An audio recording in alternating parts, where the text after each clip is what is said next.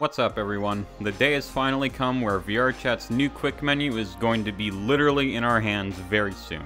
If you remember VRChat's recent developer livestream, they showed off a new quick menu that was much more visually pleasing and accessible. That new quick menu is now available in open beta as part of the UI 1.5 update. Obviously, there are a lot of big changes compared to the old menu, so I figured I'd create this video to help guide people through the updated UI. We'll go over some major changes, as well as some minor details you might not immediately notice. Before we start, I'd like to mention again that this menu is still in open beta, so what you see here and what you see in the final release may be different. With that being said, let's get right into it, starting with tabs. Upon opening the quick menu, you'll find yourself in the Launchpad. The info banner on the top of here is used to show you relevant VRChat news such as new updates, events, tips, etc. Clicking on some of these will prompt you to open a link in your default web browser. Down in Quick Links, you'll find a few familiar links to the main menu: Worlds, Avatars, Social, and Safety. Clicking any of these will open up their page on the main menu.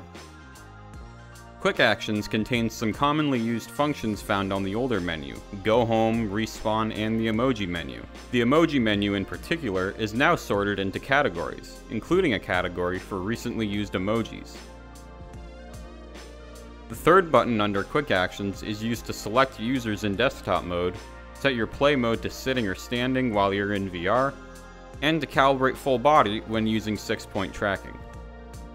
The next tab is the Notifications tab. It's pretty much the same notification tab as before, but now has some bigger buttons and smooth animations. The Here tab shows you info about the current instance you're in, such as instance type, region, world, and the name of the instance owner. Under World Actions, you can report the world, add it to a playlist, create a new instance of that world, or quickly rejoin the current world. You can also select any user currently in the world and use quick menu actions on them, like blocking and muting. The Camera tab provides every available camera option, including something that's very interesting, which I'll get back to in a minute. From the Audio tab, you can adjust the volume for Master, World, Voice, and Avatars right from the quick menu, as well as change your current microphone. And finally, the Settings tab contains many adjustable UI elements, as well as debug information such as frames per second and ping. Next, let's move on to Wings. Wings are a brand new addition to the quick menu. They appear on the left and right sides and give you quick access to common VRChat functions. First, there's the Profile wing. This wing displays a small view of your profile, your current status, your current avatar, the world you're currently in, the amount of friends you currently have online, and a button to switch between ranks. Clicking on most of these will open their corresponding page in the main menu. Next, the Friends wing shows you your online friends list. You can choose to show everyone online, or from your favorite groups. In addition, you can sort by location to prioritize viewing users that aren't in private worlds. Friend Locations has been on the VRChat website for a long time now, so it's nice to see it finally making its way to the client. The Avatar wing displays your uploaded and favorited avatars, which can be sorted by alphabetical, date added, and last updated. You can switch to any of these avatars at the click of a button. The Emoji wing is similar to the Emoji menu in the Launchpad, with emojis being sorted into categories. Finally, the Expression wing lets you access your avatar's expression menu, or emotes if you're using an SDK2 avatar. Previously, the expression menu was only available through the action menu, so it's nice to have this extra option. And so that's it for the wings. Next up, the VRChat camera has been completely redesigned. Finally, after so many years of struggling to hit the timer button, we now have a camera that's much more easy to use, and has some new features as well. For starters, the camera UI is now underneath the camera, which lets you select options with the pointer instead of painstakingly trying to click buttons. You can click and drag to scroll through the options, or scroll using the thumbstick. There's also depth of field options for the new camera, which before was something that could only be done with avatar prefabs like VRC lens. You can go autofocus, semi-auto to adjust f-stop, or full manual to also adjust focal distance.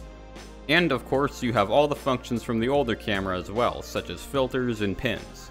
In addition, on the camera's interface, there's a button to quickly flip the camera lens around, as well as zoom in and out.